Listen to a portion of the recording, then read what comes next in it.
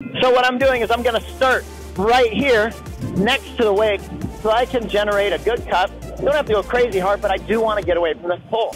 When I get out there, I'm going to flatten the board out, so I start gliding.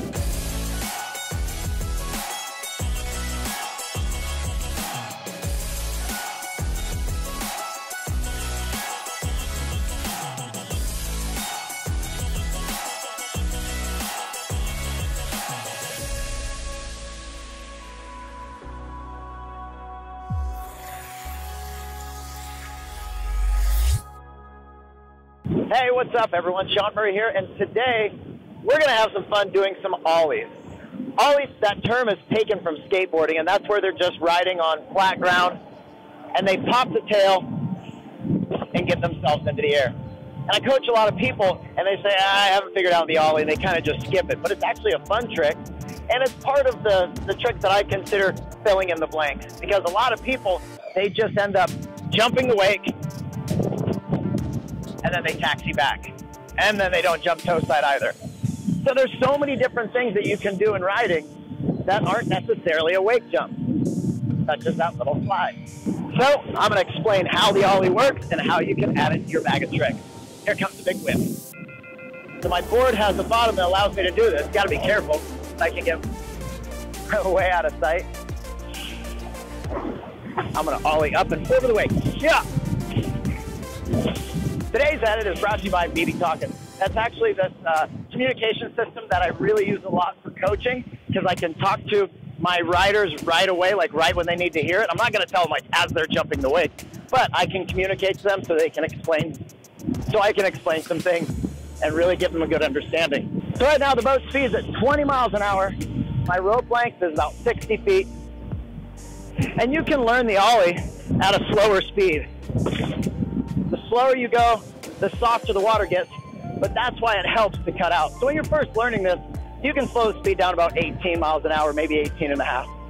So the ollie is just the beginning of adding some other tricks, because you can actually take the ollie, do a re-entry ollie, take it bigger, maybe a re-entry 180, switch, and so on. So there's a lot of different places you can do tricks behind the boat.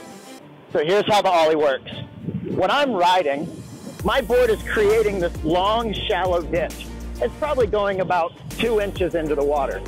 And that all has to do with the speed of the boat, the speed of my board, obviously, my weight, the size of the board, but it all pretty much remains constant. That has to do a lot with my weight distribution.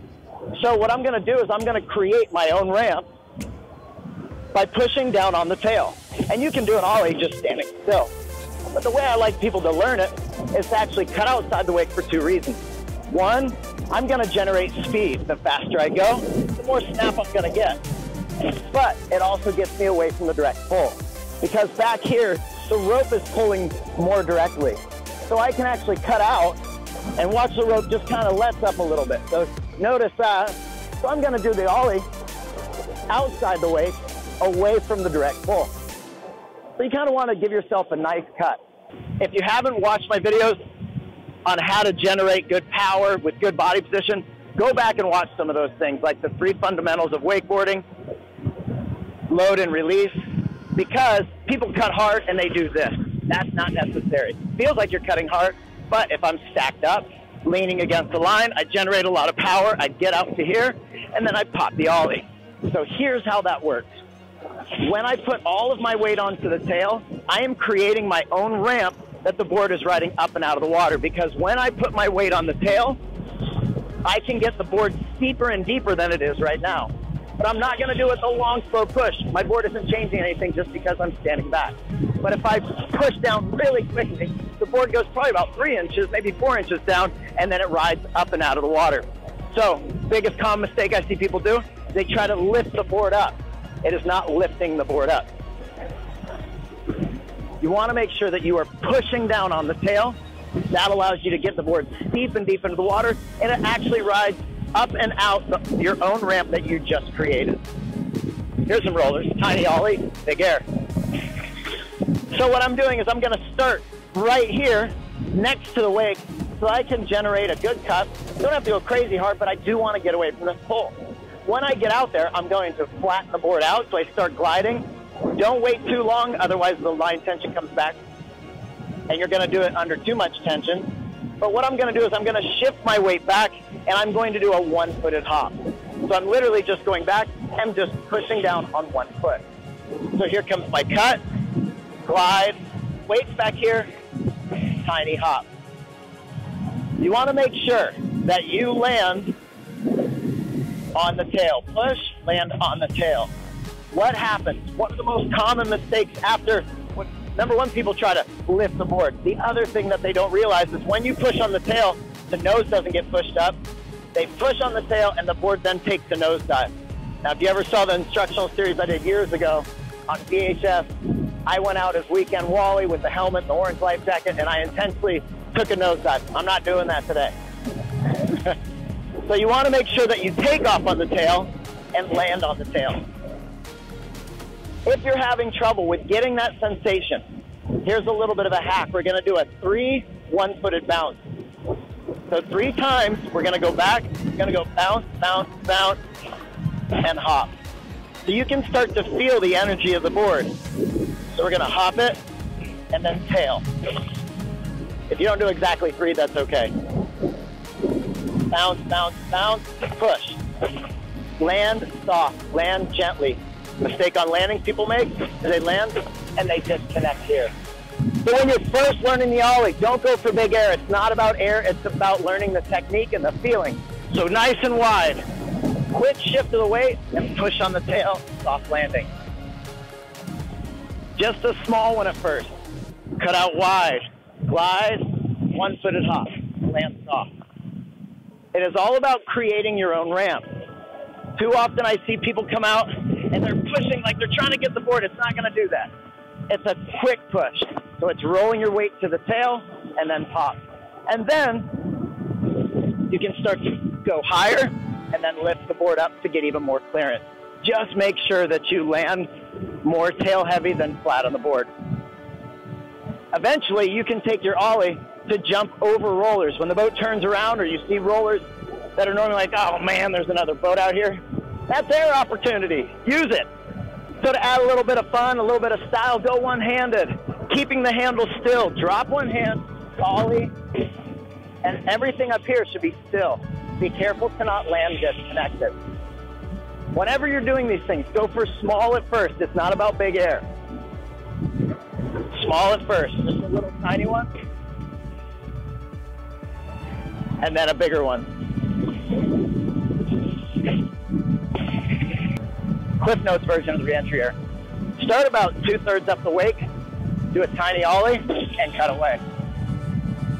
Starting about 2/3 up the wake, tiny Ollie, cut away. The mistake people make on these is they try to Ollie and they go inside the wake. You don't want to do that. When you want to add your carve to it, you want to make sure that you're not taking too much momentum in. The tiny carve as you change your edge off the tail. So when you're ready to take your Ollie to the next level, get ready for the Ollie off the roller. What I'm going to do is I'm going to pick out about the second or third one. I'm going to take my eyes on it. I'm going to cut away from the wake, flatten out, get low, tiny Ollie. Gives you a lot of air. You can do it with one hand, 2 hands, but it's really important that you pick out the one you want before you get there. Your body will naturally ride up and over the other ones. And when you get to that one that you want to Ollie, do not change your edge. Don't jump off your toes. Don't jump off your heels. Go for a tiny, tiny Ollie. This is how much effort I just put into going off of that roller. It was this much of an Ollie. Yeah, adding on top of that roller, that's where all that air comes from. So a couple different versions of the Ollie. 180s, there's a switch jump. Switch backside 180.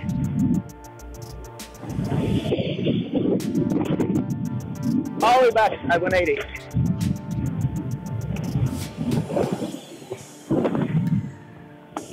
Re-entry 180. Switch. Now I'm gonna Ollie. This one's a little sketchy.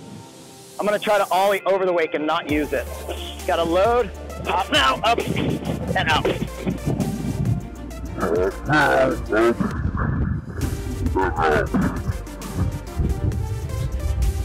That's an outside in ollie to inside out. Ooh, that was close.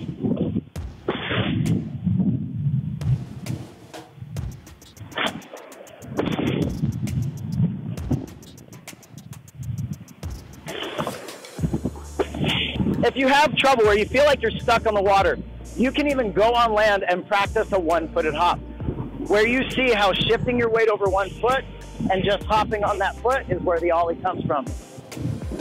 Cutting out, my weight's back here. You don't have to stay back like this, but I'm exaggerating so you can see it. Coming back here, and it's a one-footed hop. I'm pushing the tail down. So don't think so much about your feet and that. Think of your board as an extension of you. I'm pushing the tail down. Think about getting that tail steep and deep. Well, thank you guys for watching, and if you have any questions or comments, tricks you want to learn, or let me know how the ollie's going for you, feel free to put those below. If you don't already subscribe, maybe consider doing that. But even more importantly, I always appreciate it when you guys like, and especially when you share it, because more people can go out and have a good time. Well, I encourage you guys, get outside, be active, get out on the water with your family and your friends. Oh yeah, I gotta tell you, hit that notification bell, because then you know when videos are going live. No matter what you're doing, always enjoy your ride. Peace! Here's a fun froggy air. Frog. It's really not called that, but hillside frog air. I just made that up. No, that's not. That's not.